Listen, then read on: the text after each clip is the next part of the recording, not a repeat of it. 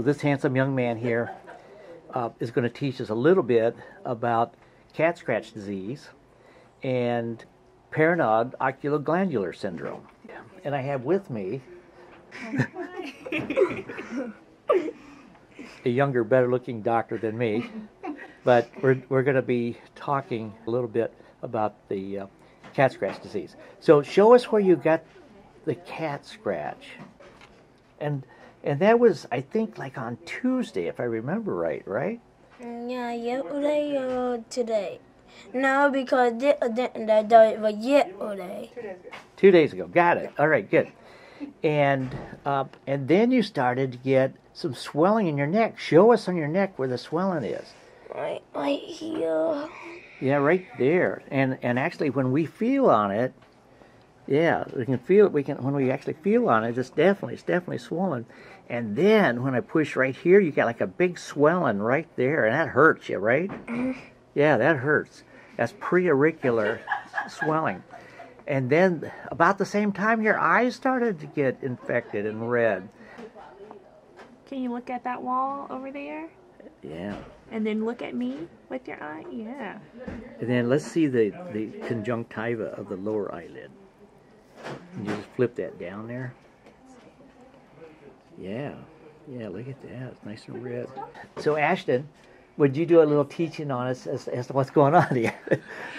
So basically, you get cat scratch disease by getting a scratch from a cat. Yeah. All right, and so basically it's a bacteria called Bartonella hensela that can get into the bloodstream and cause some lymphadenopathy, where we see the swelling of his preauricular lymph nodes, as well as he has some posterior cervical. And he actually has a lymph node down under here too. Correct. He's got a submandibular node too.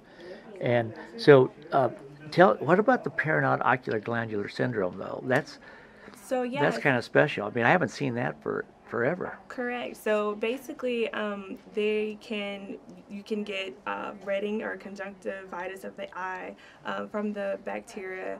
And it can have some purulent drainage from the eye. Correct, as he has. Yeah, you can see some crusting in that eye. Correct.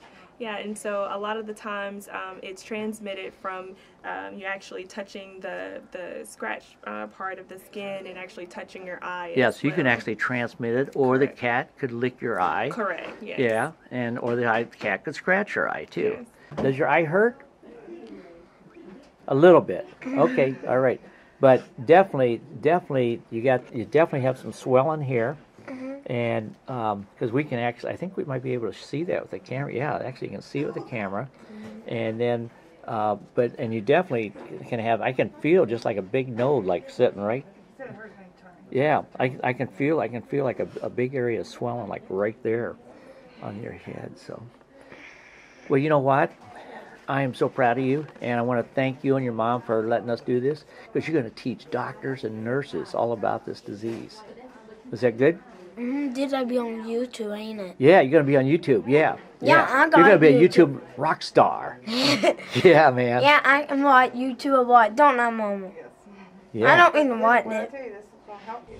You can help people, yeah.